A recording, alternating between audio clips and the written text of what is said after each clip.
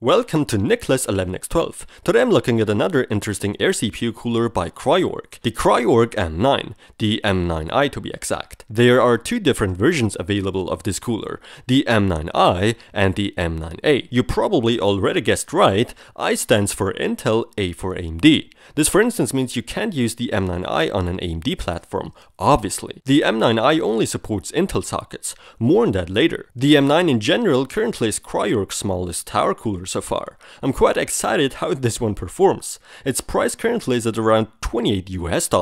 That's not bad. Thank you so much CRYORIG for continually sending me these interesting CPU coolers to review.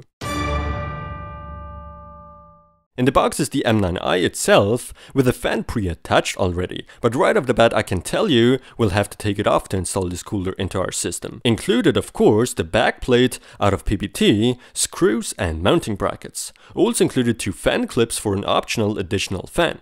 And last but not least, thermal paste and the user's manual. The first time I took the cooler out of the box, I realized I love the way it looks. I mean, it's so small, yet so professional looking in terms of aesthetics. We don't see something like that too often in that size and price range. Pre-attached is a nice black 92mm fan with the following specs. 600 to 2200 RPM, noise level up to 26.4 decibels, not bad, airflow 48.4 CFM. Seems to be a decent fan. It connects with a nice sleeved 4-pin cable. CRYORIG, as so often, tries optimizing their aluminum fin design to maximize cooling performance. On this specific tower we therefore find the so-called jet fin acceleration system. It should apparently lead to faster air exhaust speeds.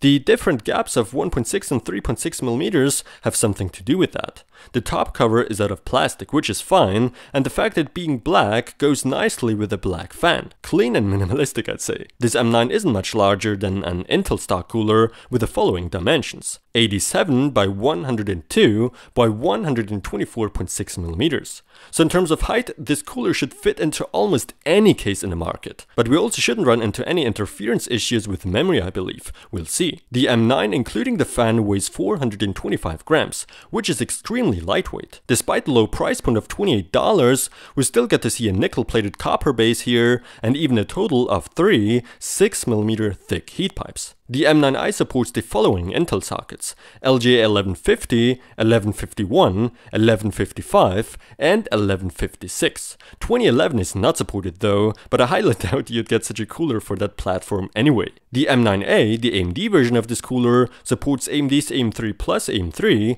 AM2 Plus AM2, FM2 Plus FM2, and last but not least, FM1. I'll be installing this cooler onto my test bench that Cooler Master kindly provided me to make things a bit easier for me. The installation of the M9 is fairly simple, but compared to CRYORIG's mounting systems on more expensive coolers, this one didn't quite impress me all that much since, well, it wasn't the best solution. Still, it went fairly hassle-free. Obviously, we do not have to worry about any kind of memory interference with the cooler here. High profile RAM poses no problem. And at this point I gotta say again, there's a good looking CPU cooler, small but fine. On to the temperature results now.